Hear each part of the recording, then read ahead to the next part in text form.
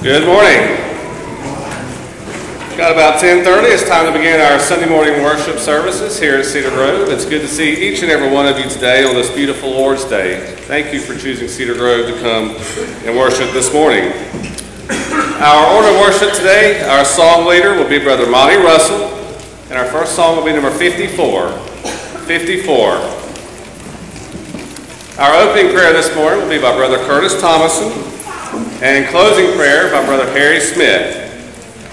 The Lord's table this morning will be by Brother Larry Turman.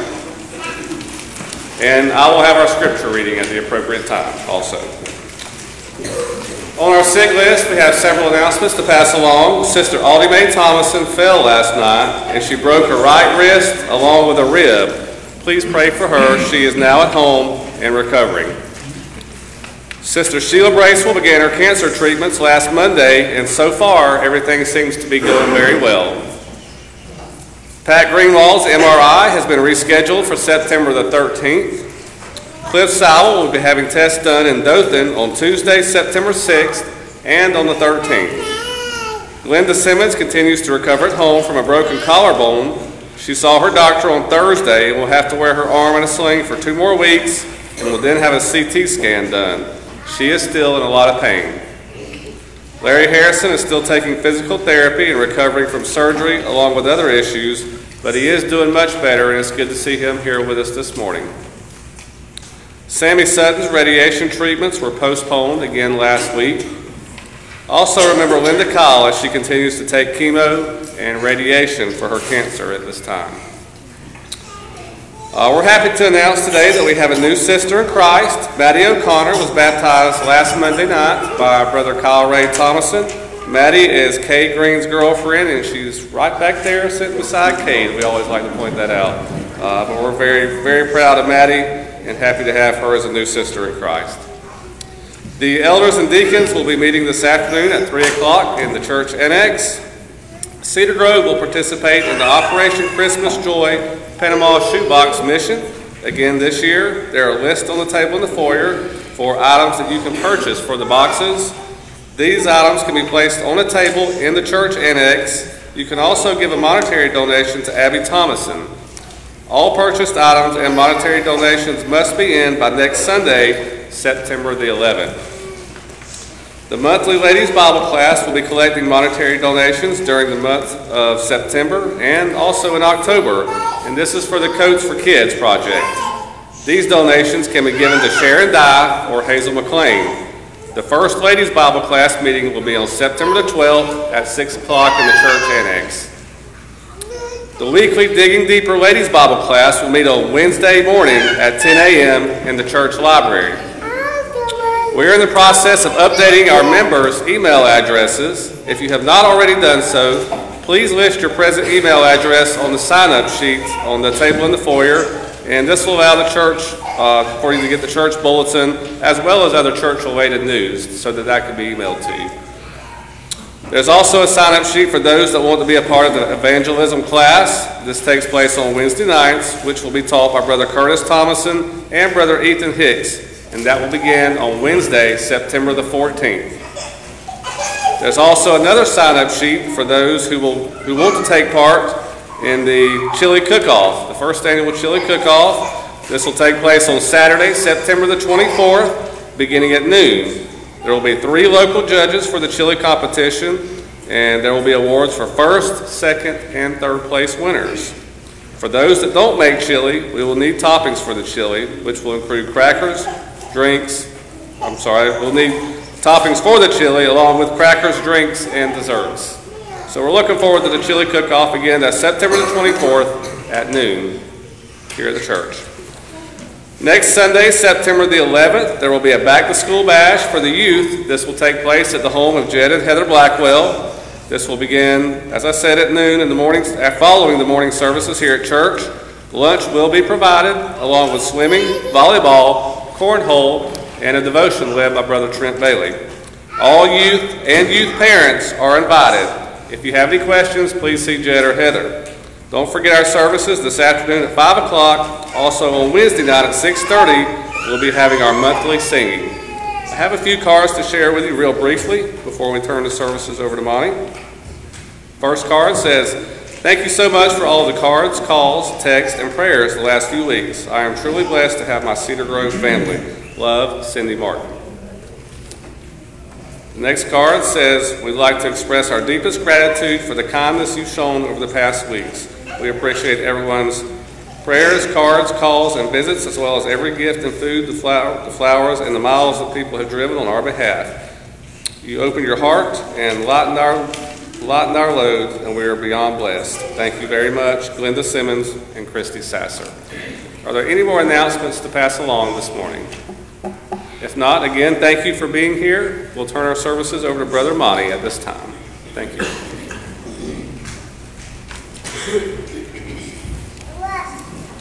Number 54. 54. Holy, holy, holy, Lord God Almighty.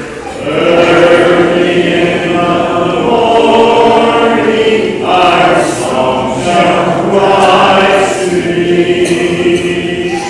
Holy, holy, holy, merciful and mighty, God in three persons, blessed Trinity. Holy, holy, holy, all the saints adore thee, casting down their golden crowns around the crystal sea. Cherubim and seraphim falling down before thee, who was and are and evermore shall be. Holy, holy, holy, Lord God Almighty. All the earth shall praise thy name in earth and sky and sea. Holy, holy, holy, merciful and mighty, God in three persons, blessed Trinity. Number 460. Number 460. First and third verse. First and third verse.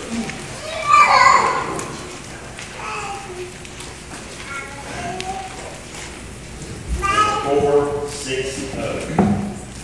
Jesus, my ever King, loves me, I know. Praises to my King, onward I go. Boasting to Him I sing, blessings to flow. I love my Savior too. I love my Savior, He loves me too. I sing His favor in everything I do. And He to serve a friend, lean on His arm, pressure will never end, nothing alarm. Voices will singly lend under His charm. I love my Savior too. I love my Savior, He loves me too. I sing His favor in everything I do. Before our opening prayer, to sing number 552. 552. And Again, after this, we'll have our opening prayer.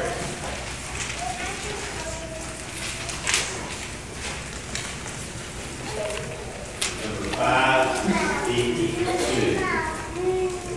I know not my God, wondrous grace to me, He hath made known, nor why unworthy Christ in love pleading before His throne. But I know whom I have believed and am persuaded that He is able to keep that which I committed unto Him against that day. I know not how the Spirit moved, convincing men of sin, revealing Jesus through the Word, creating faith in Him. But I know whom I have believed and am persuaded that He is able to keep that which I committed unto Him against that day. I know not when my Lord may come and I for noonday fare, nor if I'll walk the vale with Him or meet Him in the air. But I know whom I have believed and am persuaded that He is able to keep that which I committed unto Him against that day.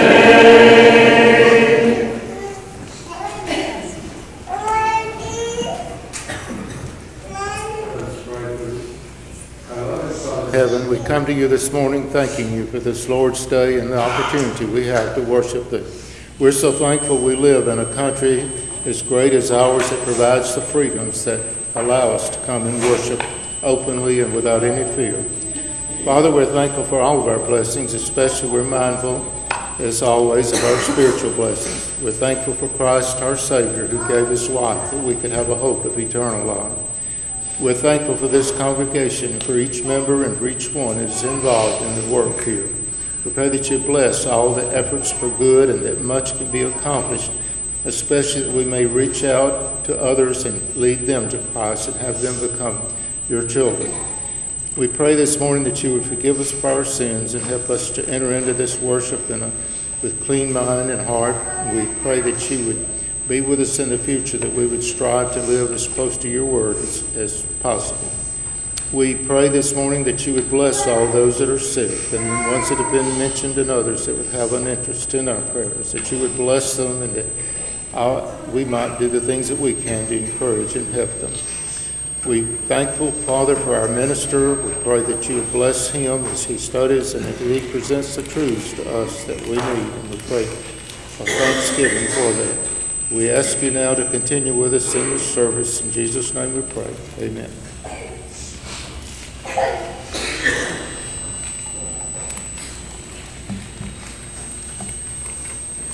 To better prepare our minds for taking the Lord's Supper, let's sing number 371. 371. The first and third verses. Number 371. When we meet in sweet communion.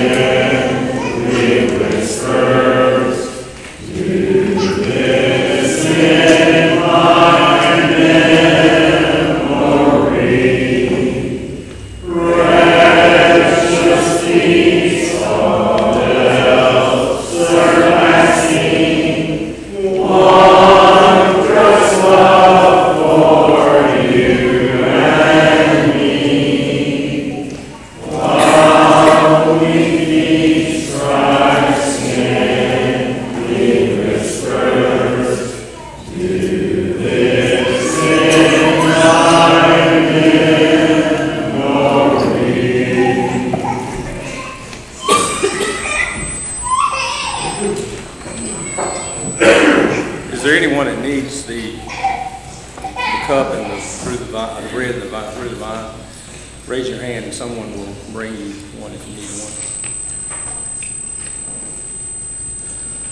Okay.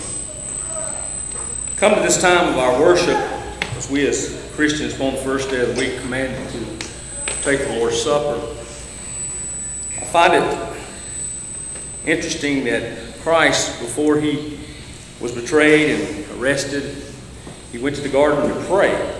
And leaving the garden, that's when the arrest took place. Of course, the events leading up to that, you want to take time at your convenience. In John chapter 16 and 17, we find where Christ prayed. He prayed several times, and he prayed not only for his disciples, but he prayed also for the future of the church that was going to be established, the kingdom that he was bringing to this earth. And I'm going to read some passages. One of the things I find most interesting in these prayers is he prayed for oneness. He prayed that his disciples would be one. He prayed for those who were going to be converted through the word that he had given them would be one. He also prayed for them to be kept from the world, which is the evil, because they were going out into the world. And it's the same for us today. We are in this world, but we're not of this world. When you become a Christian, you're baptized into Christ, and you become that faithful Christian. Now you are part of that glorious kingdom, the church that Christ established. You're in this world, but we're not of this world. And that's what we have to remember as Christians. But I want you to notice the prayer he prayed to be glorified. In chapter 17 of John, he says, "These words spake Jesus, and lifted up his eyes to heaven, and said, Father, the hour is come. Glorify thy Son, that thy Son also may glorify thee, as thou hast given him power over all flesh, that he should give eternal life to as many as thou hast given him.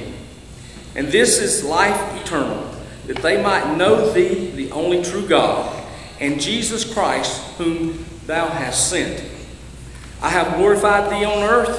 I have finished the work which thou givest me to do. And now, O Father, glorify thou me with thine own self, with the glory which I had with thee before the world was." This teaches us some things here about Christ in this prayer. He was in the beginning with God. And then he came to this earth to be the ultimate example, the sacrifice for you and I, and to establish the church, the kingdom which we have today. And in this prayer, he prays, "Glorify me, that the work that I have done might glorify thee, the Father." Christ was always wanting to do God's will, but he knew as a man he was going to have to go and suffer the cross, and he did not want to do that. He had a kind of a war. The spirituality of him that existed because he was God in the flesh, and then the human side of him, folks, he did not want to die, but he knew he must. And so he went to the cross. He suffered there for you and I, shed his blood, that we might have the hope of eternity if we do his will.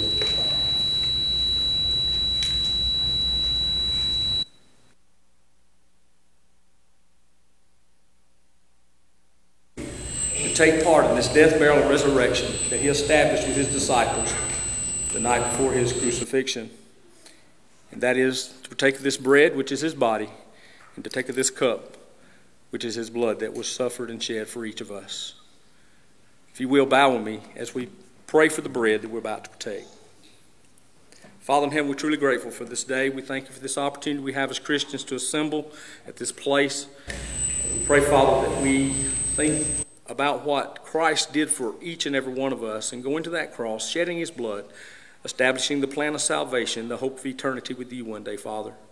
We thank you for allowing him to come, suffer, and die, and to be raised from the dead. And he's at the right hand of the Father for us today. And Father, we pray now that as we partake of this bread, represents your Son's body, pray that we do so in a well-pleasing manner. In Christ's name we pray. Amen.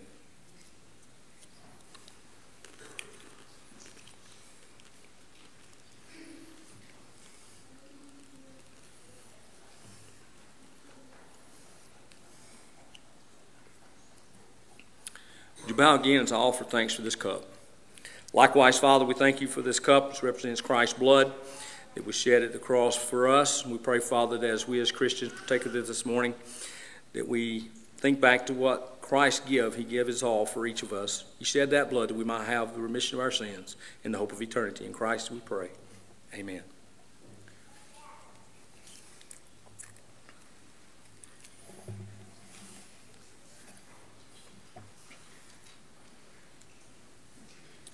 Separate and apart from the Lord's Supper, we offer this opportunity for you to lay by in store, for you to give as you've been prospered. As you notice, there's a basket on the table in the foyer. If you did not have opportunity to do so, you can as you exit. But we do that so that we can continue the work of the church in this location. But if you get our monthly bulletin, the Cedar Grove Church here through the years has been very supportive of missions and all types of work, benevolence, and it's great because that's what we're commanded to do. And I think our elders do an outstanding job in leading us and helping us and doing and offering these things that we can see the results of hopefully people being converted. But let us pray and offer thanks for these monetary blessings. Father, we thank you again for this day. We thank you for allowing us to be able to earn a living and have jobs so that we can earn a pay. And Father, we pray that if we give back to you, we give back that portion that is so rightly deserved, that we do with cheerful hearts, that the work here at this location may continue. Bless our efforts, bless our families, bless those that work and do these things. And we're so thankful, Father, for all you give us in our lives. In Christ's name we pray. Amen.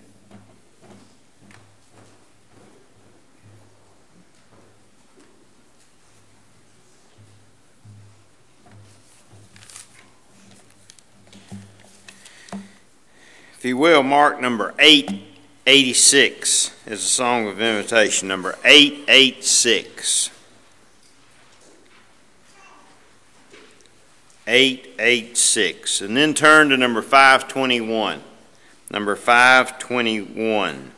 We'll sing this before Brother Trent comes and speaks to us. All who wish, stand, please. Number 5.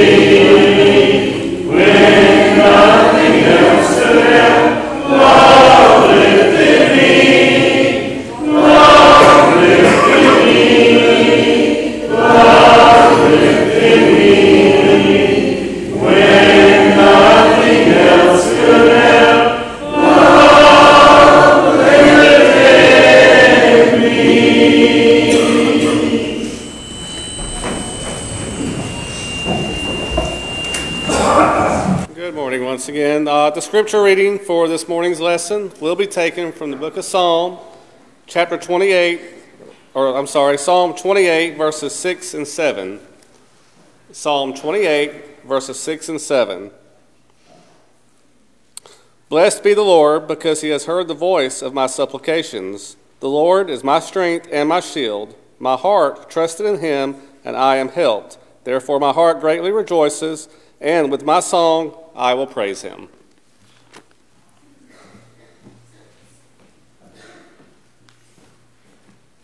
Good morning, everyone.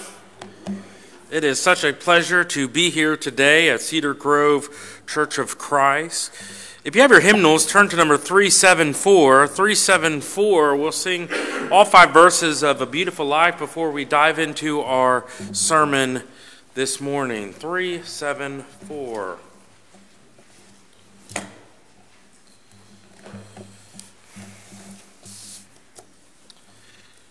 Each day I'll do a golden deed by helping those who are in need. My life on earth is but a span, and so I'll do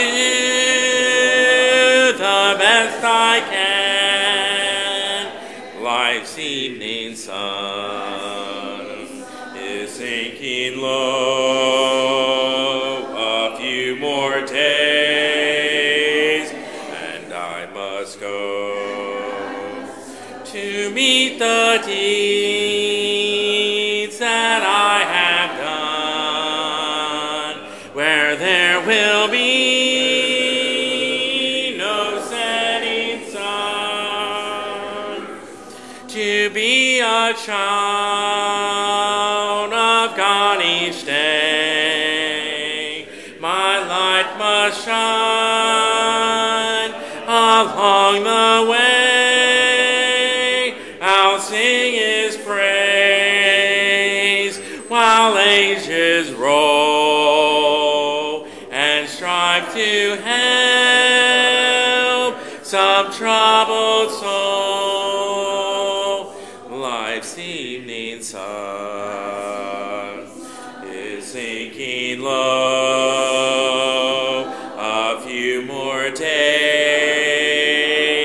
and I must go to meet the deeds that I have done, where there will be no setting sun. The only life that will endure is one that's kind and good and pure, and so for God I'll take my stand. Each day I'll lend a helping hand. Life's evening sun is sinking low, a few more days, and I must go to meet the deeds that I have done, where there will be no setting sun. I'll help someone in time of need, and journey on with rapid speed. I'll help the sick and poor and weak, and words of kindness to them speak. Life's evening sun is sinking low, a few more days, and I must go to meet the deeds that I have done, where there will be no setting sun. While going down life's weary road, try to lift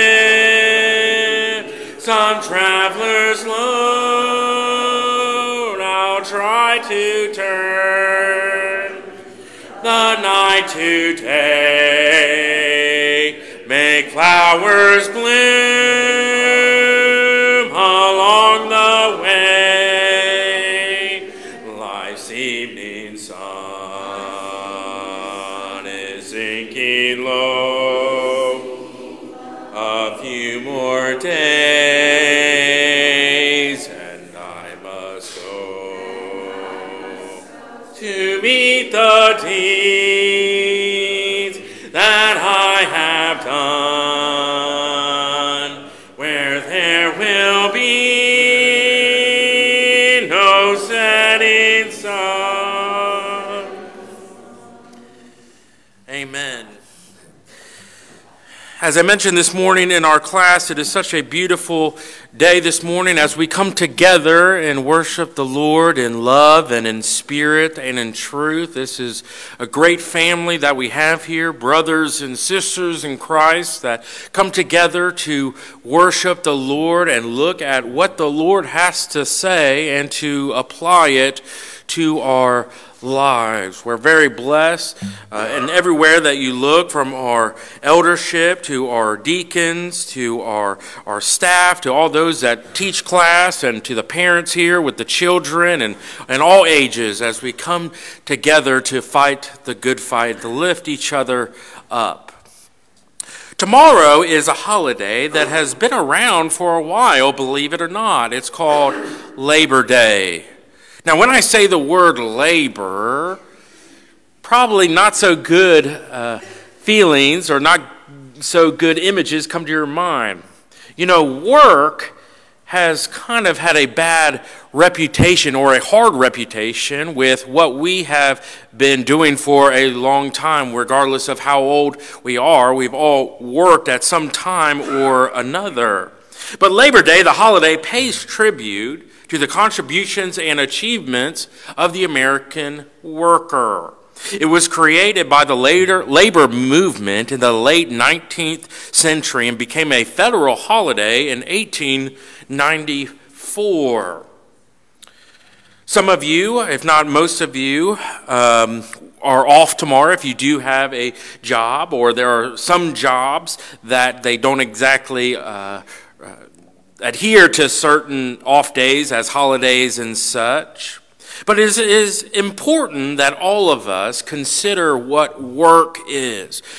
And that is what we're going to look at this morning. What is work? And what does the Bible have to say about work? Did you know that the word work was first mentioned in Genesis chapter 2, all the way back in creation, all the way back before the fall of man? We have God himself. Genesis chapter 2, verse 3, it says, "Then God blessed the seventh day and sanctified it, because in it he rested from all his work which God had created and made." Church, work is a good thing. And we know this for one reason, is that God himself works. We see that even before the fall, here in Genesis chapter 2, verse 3, before the curse of Adam that we will see shortly, that there was work. And God does work. And he's been working ever since. Ever since creation, God has been busy at work. We see all throughout the Bible the work of God, the work of the Lord, the work of Jesus Christ, the work of the Spirit. God cannot do anything wrong. God cannot do anything that is unloving. He cannot do anything that's a mistake. Whatever God does is right. Whatever God does is true. Whatever God does is correct. So does that mean that God is doing wrong when he works? Absolutely not. We could also see that Adam had a job. Adam was busy at work. Also in Genesis chapter 2, verse 20, it says, "So Adam gave names to all cattle, to all the birds of the air, and to every beast of the field. But for Adam there was not found a helper comparable to him. So even before the creation of Eve, when there was just Adam and there were the other animals, God gave him work. God gave him a job. He was and had something to do. What was he doing? He was naming the cattle. He was naming the birds of the air and to every beast of the field. But, a lot of times we think, oh, work is bad, bad, bad. But this is when the earth was perfect. This is when the universe was perfect. Now, you might be saying, okay, Trent, well, what about the curse of Adam? Let's look at that for a moment. If you have your Bibles, turn to Genesis chapter 3. Genesis chapter 3, we see the curse of Adam. Now we think, and if you're like me, I've thought for many years that, Adam did not have to work before the curse. Well, there was work, but the conditions of work is what was cursed. It says in Genesis chapter 3, verse 17, "Cursed is the ground for your sake. In toil you shall eat of it all the days of your life. Both thorns and thistles it shall bring forth for you, and you shall eat the herb of the field. In the sweat of your face you shall eat bread till you return to the ground, for out of it you were taken, for dust you are, and to dust you shall return." In the curse of Adam, and the curse that we have even today, no, not because we have original sin, but because things change here with the fall of man. Now the conditions were hard. Now the conditions were sometimes unsuccessful. Now there was problems in the world. Now there was fighting and disagreements. Now there was sin and how sin relates to our work. Now was difficulty when it came to work. So this morning, as we look and consider how work is not exactly all terrible and all bad, we can see in 2 Thessalonians chapter 3 a point and many points that Paul gives us. We're going to look at that verse for the rest of the morning. So if you have your Bibles, please turn to 2 Thessalonians chapter 3, verse 6. 2 Thessalonians chapter 3, verse 6. We're going to be looking there momentarily. But before we do, I want to mention, and all of us look at Scripture and we say, okay, what are some good qualities, some good characteristics about different people? Well, being a hard worker is a great characteristic. We know in Proverbs chapter 31, the virtuous woman, and even in verse 13 it says she seeks wool and flax and willingly works with her hands. To be a virtuous woman is a woman that is hardworking. And to be a man that has a good character is a man that works hard. But also, work doesn't exactly mean having a secular job or a job where you get paid, or even a job that maybe people know about. You might be saying, okay, well, I'm retired. I haven't had a job in a long time, or I'm not able to work at this time. Well, we are still able to work for the Lord and to be busy for God. We think of Jesus Christ himself, Jesus Christ, the Son of God. And in John chapter 21, verse 25, we see that, working doesn't exactly and only mean that it's a job. And there are also, John 21, 25, it says, and there are also many other things that Jesus did, which if they were written one by one, I suppose that even the world itself could not contain the books that would be written. Amen. That's talking about how busy Jesus was when he was here on earth, especially in those 3 years of his evangelism, in his teaching, in his spreading the gospel, in his preaching, in his doing good work. In those 3 years, he didn't exactly have a specific secular job, but was he busy? Was he working? Absolutely. So much so that we only see a glimpse of what he was doing in Scripture. Because as John 21 verse 25 says, I suppose that even the world itself could not contain the books that would be written if everything was written about what Jesus did. Church, our life should be like that as well. Are we active? Or are we simply existing and waiting to die? Are we being busy for the Lord? Regardless of our age, we can always be doing something, and this is very good. This is a blessing. God works, Jesus worked, and so should we. So let's look at the main passage of the morning, 2 Thessalonians chapter 3, verse 6. Now, there's a popular verse that all of us have heard of right there smack dab in the middle, verse 10. But we're going to look a few verses before that, and we're also going to look at a few verses after that. It's really good to get the whole context about what is being spoken here. 2 Thessalonians, a letter, an epistle, being written to the church at Thessalonica. It says, but we command you, brethren. This is Paul talking. But we command you, brethren, in the name of our Lord Jesus Christ, that you withdraw from every brother who walks disorderly and not according to the tradition which he received from us. For you yourselves know how you ought to follow us, for we are not disorderly among you. Church, at this time, there were some other traditions that were being popular. One was the Greek influence. And unfortunately, the Greek influence was not good and was coming into the church. There was a mentality of the Greeks that only the slaves would work. If you're a slave, you worked, and if you were not a slave, you did not work.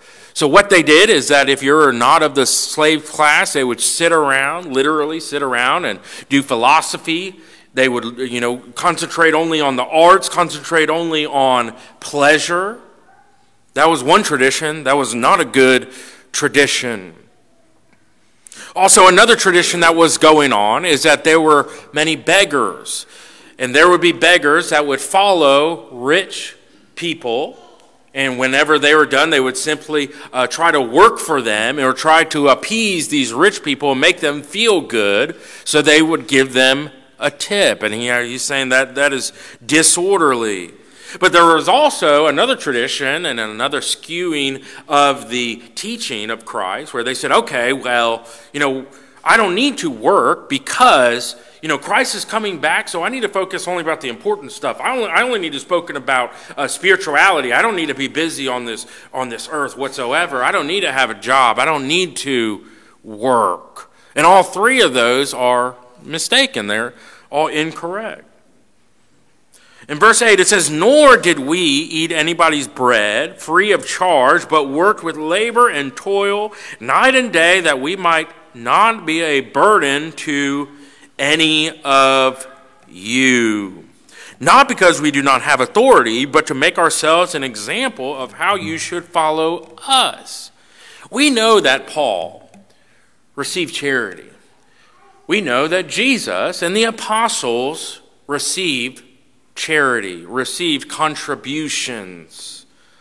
So we know that it is not wrong to accept those things. But here Paul is saying that he did work, one, to be an example, but also not to be a leech, not to be a burden to the church and to these people. We also see, and it's very important, back up in verse 6. It says, we command you, brethren, in the name of the Lord Jesus Christ, that you withdraw from every brother who walks disorderly, not to be in close fellowship with them. Why? Because laziness is contagious. Laziness is passed around. You'll see maybe where you have a family line even of hard workers, and you could see how it goes from the grandfather to the or grandmother to the kids to the grandkids and so on and so forth. But you could also see the other way around. You see laziness spread. Laziness leads to more laziness, and that can be passed around unfortunately. Paul was a worker because Jesus was a worker, as we saw in verse 9. He had the authority, but he wanted to make himself as an example. Verse 10, for even when we were with you, we commanded you this: if anyone will not work, neither shall he eat. The issue of laziness and the issue of people not working was starting to be such a problem that he took it to the extreme and took it to the negative. You know, usually in other epistles, Paul is lifting people up, but not right here. He's saying that if anyone will not work, neither shall he eat. Verse 11, for we hear that there are some who walk among you in a disorderly manner, not working at all, but are busybodies. Laziness, idleness, leads to other problems. That's one reason why it is such a problem. One thing that idleness leads to is being a busybody. You know, we as human beings need to be active some way or another. And if we're not active in the Lord, then we are active in the world. You know, it's kind of like all of us have a vial of liquid, and then we have two other cups, one of the world, one of the Lord. And we're pouring our liquid in either the Lord's cup or in the world's cup. You can't separate it. You know, you can't do half and half. It's either all going one or the other. So which one are we pouring our life into? Or are we pouring our life into godly work? And to be busy for the Lord and being productive, just as Adam was, just as Jesus was, just as Paul was, and just as we should today? Or are we idling? Are we disorder? Are we simply a feather in the wind and just seeing what will happen? Or maybe even being a burden to other people, as he warns against in verse 8. Let's read on, verse 12. Now those who are such we command and exhort through our Lord Jesus Christ, that they work in quietness and eat their own bread. But as for you, brethren, do not grow weary in doing good. We should continue to work hard. We should continue to do the work of the Lord. We should continue to labor in the Lord, regardless of what our spouse is doing, regardless of what our parents are doing, our kids, regardless of what other people at the church are doing or not doing, whatever happens in town or anywhere else for that matter. We should not grow weary. We should keep on keeping on. And if anyone does not obey our word in this epistle, note that person and do not keep company with him, that he may be ashamed. Yet do not count him as an enemy, but admonish him as a brother. Now you might be looking at this passage and saying, my goodness, this guy's having a bad day. Is he blowing this out of proportion? You know, he's talking about people that aren't working, people that aren't being busy. Absolutely not, of course, because this is inspired scripture. Paul is talking about how idleness and treading water and not doing anything leads to some terrible things. We see there that it could even lead to hurting others, and it could also lead to sin. You know, I don't think it's an accident that when we are busy working for the Lord, we're happier. I don't think it's an accident when we are busy working for the Lord, we're helping others. And it's not an accident that when we are busy working, period, you know, we're able to do more things. We're able to be more charitable. We're able to be a good example. We're also able to learn more. This is something that we would disagree with, maybe the Catholic monastery concept, where they go out and they don't do work, they don't participate in the community, they lock themselves in a room and only read the Bible. Well, I don't see that here in 2 Thessalonians. I see us going out into the world, having an income, having a job, being productive, helping others, lifting other people up. Isn't that what Jesus Christ did in the 3 years of his ministry? Absolutely. So I recommend all of us to see what we can do. And as I mentioned earlier, if we are retired, that doesn't mean that we've hung up our hat, we've clocked out. That means we've just changed jobs. That means we've transitioned roles. We all know people of those that are maybe later in life, that are very busy for the Lord, that are very busy and doing good things. But frankly, we also know people that probably when I said the word laziness earlier, you saw them in your mind, unfortunately. So as we leave here, I recommend all of us to work and do the best that we can in every aspect of our life, and that includes our job, that includes our work, that includes our school, that includes our yard work, that includes our visit with friends and family, that includes calling others, that includes being a part of maybe a civic club, that includes so on and so forth, maybe being a coach of a little league team. The list goes on. Be busy for the Lord, but we must remember in anything that we do it for the glory of who? For God. You know, America has always been known as being a hard-working nation, having a good work ethic. Where does that come from? That comes from the Pilgrims. And since then, as a Christian nation, to be a Christian does not mean to be lazy. To be a Christian does not mean to be a busybody. To be a Christian does not mean to be a moocher or a leech. A Christian is a hard worker and good at his labor. Church, this morning, maybe you need prayers. Maybe you've been going through stuff this week and you need you need prayers of encouragement. You need love of the church. If there's anything that we can do for you, we have the water. It's ready if you need to put on Christ in baptism. If there's anything that we could do, if you would please come forward as we stand and sing the invitation song. What can wash away my sin? Nothing but the blood of Jesus.